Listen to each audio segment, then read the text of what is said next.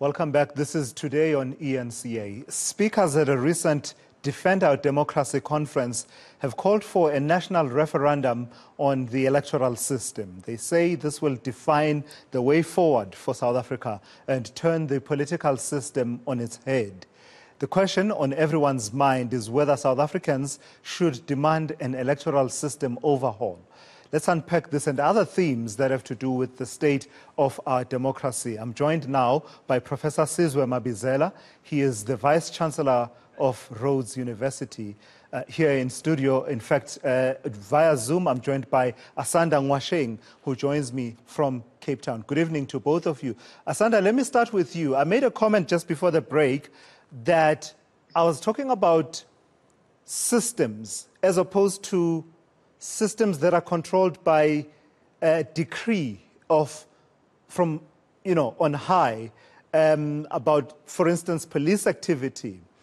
What does that say, the fact that sitting here, I don't know this 72-hour activation plan to be a system that I can count on to kick in and be implemented by the functionaries of the state that know exactly what needs to happen and how it needs to happen, and there's accountability should that not be happening. What does that say, the fact that that's not how things work in our democracy at the moment? Well, unfortunately, we have a situation where, you must understand everything that happens in South Africa is based on the history of South Africa. And so most of the legislation that we have now is actually a response to apartheid and some of the things that happened in apartheid. And so just a basic example, we do not have any longer the death penalty because it was used in the past against political prisoners and activists. And so we decided as a country that we were not going to have it in a post-democratic South Africa. And so we are now kind of getting to that stage where 30 years after democracy, we are beginning to think about laws and lawmaking as things that need to be fit for the country rather than a response to apartheid or what happened or didn't happen in apartheid. And I think that, policing is one of the biggest kind of industries or points of contention in South Africa, precisely because for the longest time it was used against particularly ANC members. And so a lot of how our policing policies, systems, ways of doing are based on responding to the past. And almost 30 years after, we are really struggling to build a democratic kind of policing system. And we are struggling, as we saw with Bekele, we are struggling to even have basic things like being able to hold the Minister of Police accountable for the things that are going wrong without them being triggered by the apartheid system and what happened to him in the apartheid system, which also kind of calls into question our very understanding of how we come to these policies and how we come to these laws. And until we get to a point where our laws, our systems are built on the basis not of who is incumbent or necessarily what happened exactly in the past, but rather on the basis of what is the best for the country and how does the country move forward in a way that makes sense. We are going to keep struggling with this because even when it comes to basic things, like I say basic, but it's not so basic, electoral reform, constitutional reform, we still struggle when we need to make those changes because we are looking in the rearview mirror and not doing as much looking in front of us in terms of the windscreen, if you think of it in the analogy of a car. Professor Sizwe Mabizela, let me bring you into this conversation then. One of the comments I made a short while ago about at some points in time having that sense of trepidation and wondering, will there be a sustainable republic for our children?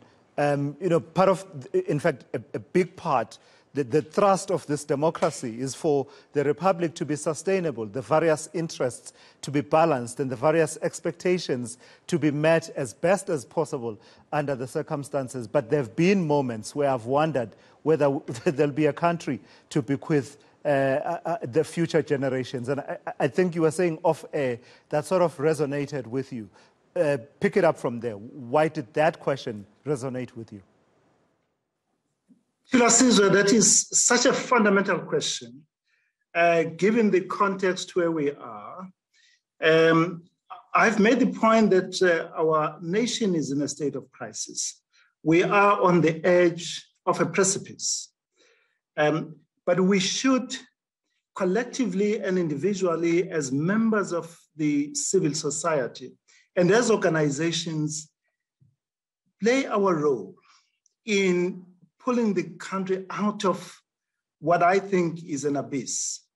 And so if we are to build a more sustainable, a strong, a vibrant, and a participatory democracy, we as ordinary citizens of this country must take full charge. One of the tragedies of the transition in 1994 is that citizenry that had been very active, that was active in the mass democratic movement, in the UDF, handed over to the elected parliamentarians everything, and we then left it to them to run the country.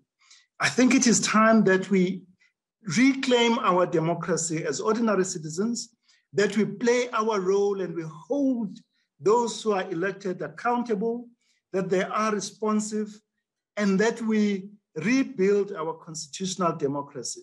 And if we do that and we are engaged and we are participating in this democracy, we will be able to sustain it and bequeath future generations a better country, a much more vibrant society. Yeah. And of course, this is really the essence. Yeah.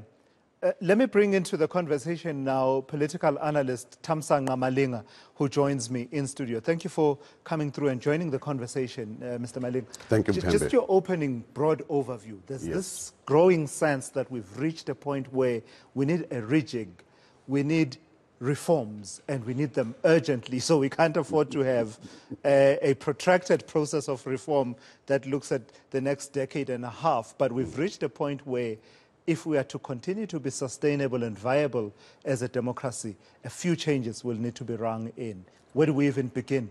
Yeah. I think one, it's impossible that we're going to achieve that as in immediate. Sure, that's not what I want to do. Go ahead. As Professor Mabizela has said, we messed it up by just, abdicating our rights as citizens into the executive, and then allowed for the constitutional and the proportional voting system. But what therefore needs to happen now is to start building again from the grassroots level, because that's what is lacking. That's what Prof. Mabizela is saying. If you look at what's happening at grassroots level, what's happening today, you had people shooting each other in a tavern in Soweto, and then you have one political party and one civic movement fighting instead of coming together. So it needs to start from that perspective, to say, let's build from the grassroots level in terms of what do we want to change. We want the system that says, I am from Dube, Soweto. Someone who's going to be representing me is someone who's going to, in parliament, is someone who's going to be coming from my neighborhood. So let's start with that, to conscientize people to say, this is how the system actually, this is the system that we need, and we start building from that. So the electoral system is for you key in all of this. I mean, the conversation has amplified over a period of time. It's not a new conversation about the current proportional party list-based system that we have, only party list-based, and as a result we had the litigation we had in 2019 and the decision coming in 2020 that said actually you should open up and allow for ordinary South Africans to enter as independents. You are saying that changing that electoral system and those electoral reforms would kickstart this rejig that I'm talking about. Yes, that is quite key. I know the likes of Musi Maimane are advocating for that, and it's basically going to give people the sense of comfort of saying, I know who's representing me. Sure. I know that the issues that are within my community will be raised at the highest level of legislation making in the Republic. Let me try and get Asanda Ngoasheng's thinking on that. Asanda, come in on that. Just on the electoral reform and placing citizens at the heart of it, and civic organizations, etc., active citizenry. It's great. It sounds great. But let me play devil's advocate and suggest to you that I don't see the appetite for that. And I'll tell you why I say that. Mmusi Maimane, when you see what he's doing with One South Africa movement, and I'm not advocating for anyone to follow Mmusi Maimane or champion his cause or anything like that, but he's seen as someone who's out of a political home, because in many people's minds, political home is a political party. You need to be activated and excited by one of the colors that are worn by people. Am I too cynical about South Africans and their appetite for active citizenry? Yes and no. I think that I want to go back to what Prof said earlier, which is that when apartheid ended, everybody, including civil society, including community organizations, basically handed over to the African National Congress. And so you'll remember that during apartheid, there were these organizations like the UDM, there was SANCO, and there were many organizations based within communities whose sole responsibility was to make sure that they were agitating for specific kind of needs and specific requirements and desires of communities. And what happened is that when apartheid ended, is that all of these people were then sort of folded into the ANC, which then led to a leadership gap. And what we are experiencing now are the repercussions almost 30 years later of that decision, right? So the ANC likes to talk about being a broad church, and they're right, because they've brought in people from UDF, people from SANCO, and many of these organizations, and they have been folded into power and only now can be recognized under the black, green, and gold.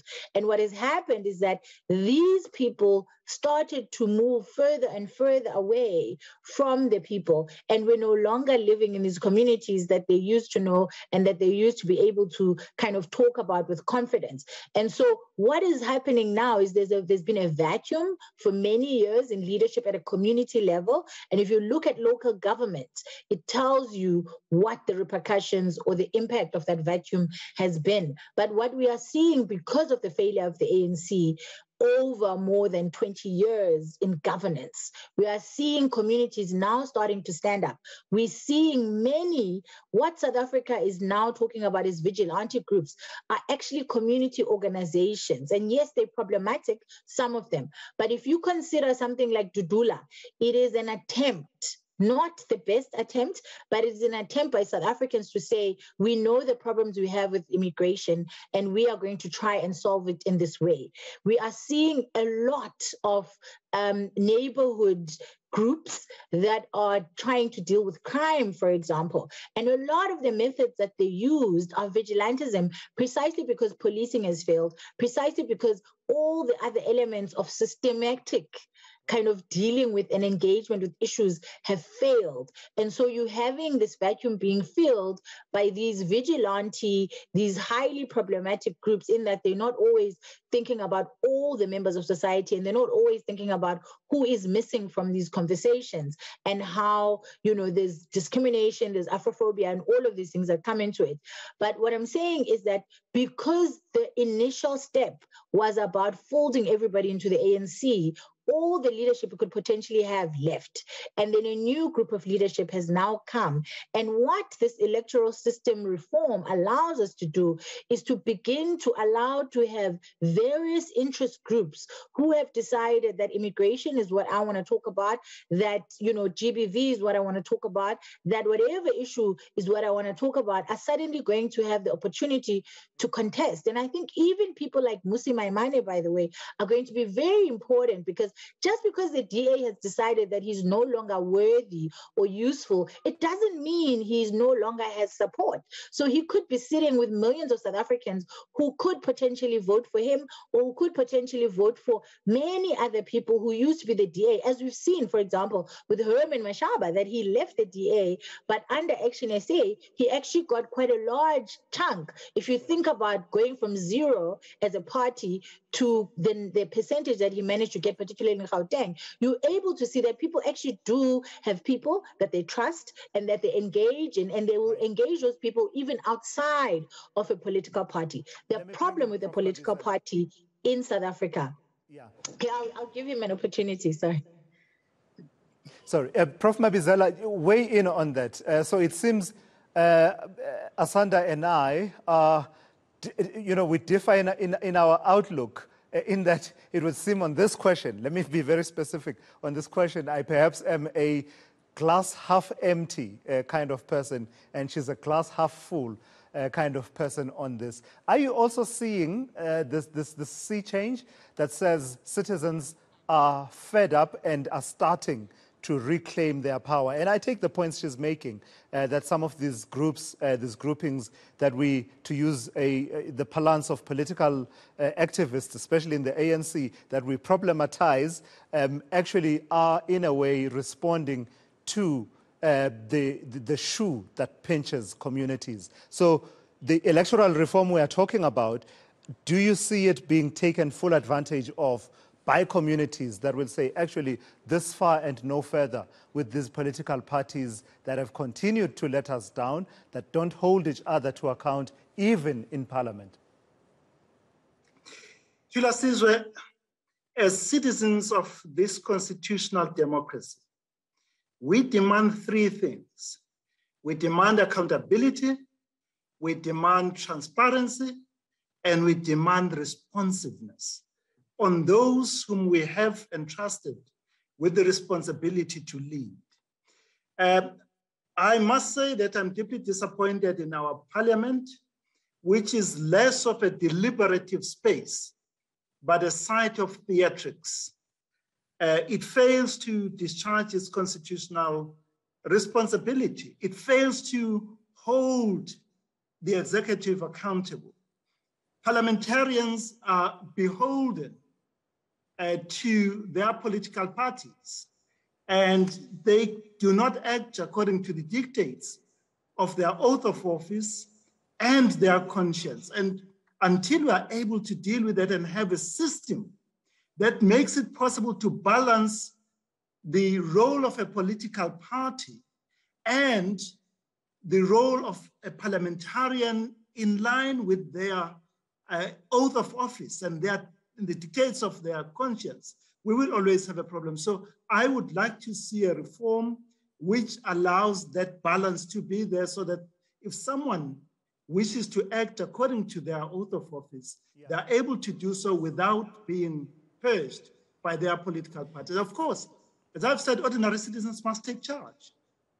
Let me stick with you for a moment, Prof. Mabizela, to pivot the conversation towards the other element that we had said we would raise in this conversation, the element around new ideas, new energy being infused into governance. Are you seeing that? Are you seeing any new ideas, new leadership, or are we at a point where, the leadership we have, politically at least, is tired and out of ideas? And if that's the case, how much of a problem is that?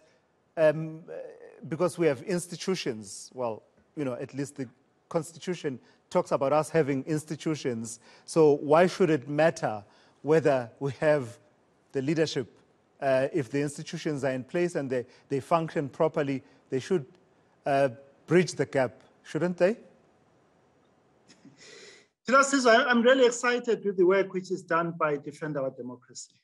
They had a conference in the beginning of July.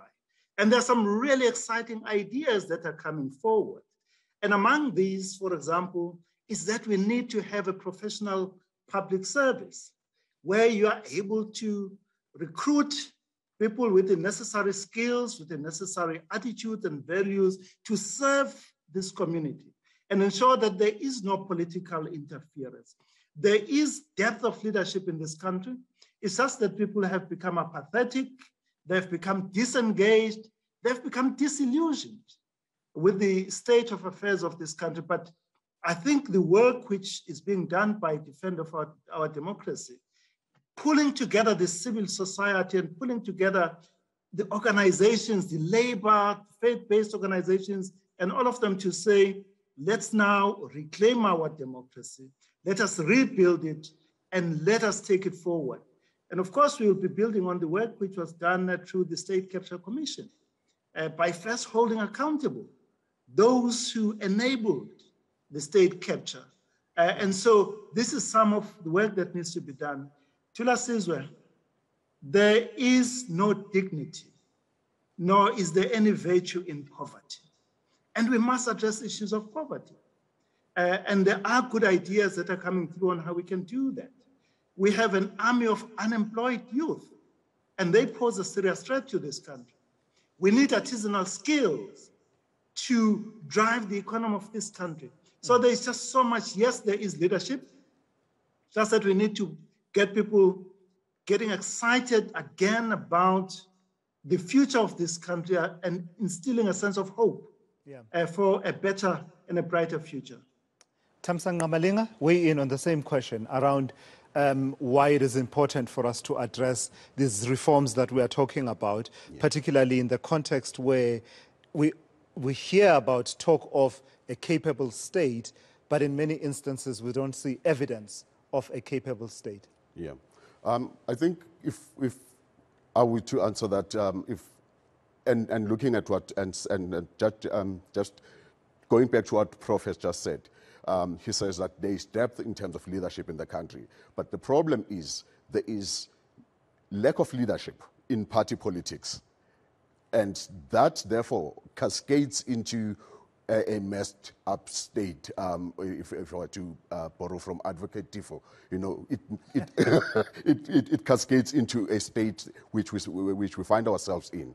But if we then say, now we want to reform, we are a capable state, let us therefore look outside of politics. Let us not confine ourselves into politics. You know, when you talk about the issues of do we have enough representation, I'm reminded of what we went through with the local government elections. With the local government elections, we had hung municipalities. You had parties that did not win the majority of votes. But because then people had abdicated their vote, they didn't have that, right, or for lack of better word, they didn't have that opportunity to have a voice to say, this is what we want to see going forward. The party now decides. And within the decision that the party makes, they make their own coalitions, and some of the coalitions go wrong, some they go right, and come back to the electorate and say, but that was not our mandate. We were giving you, and you know, how we then, we're not saying that as per our electoral act, let's go back. If you did not win outright, let's go back. Let's let's run the elections again, and that can be done. I mean, if we go forward, we need to look at that type of a system. That's how we're going to be able to realize that type of a state. Let me quickly give Asanda Ngoasheng the final word on this conversation. Asanda, so what are the practical first steps? For me, I would say then, if we're talking reforms, I would urge South Africans to get involved with this bill that is before Parliament to ensure that we shape it in the way that we want to shape it. It's okay afterwards if you decide that you want to vote for a political party, but you should have the option to say, I know Asanda Ngoasheng, she's been an activist all her life. I'm going to support her. 80,000 of us will, and we'll send her to Parliament. Me want to run for office, but anyway, jokes aside, I think that if people are not sure why we need electoral transform, they need to look at private members' bill and how few laws were actually put into place by members of parliament who belong to political parties, actually saying that we need this bill to be in place because our constituency needs it. And you'll see that the kind of changes that we need in South Africa are not coming through because people are following party lines instead of actually saying, I represent my community, which is X, which requires these kind of changes in order for it to work. And if you look at the lack, like if you look at the percentage, it's very few private member bills that make it to Parliament every single year, which kind of defeats the purpose of having a Parliament, because what Parliament is supposed to be is a kind of agenda setting, but also a law changing and shifting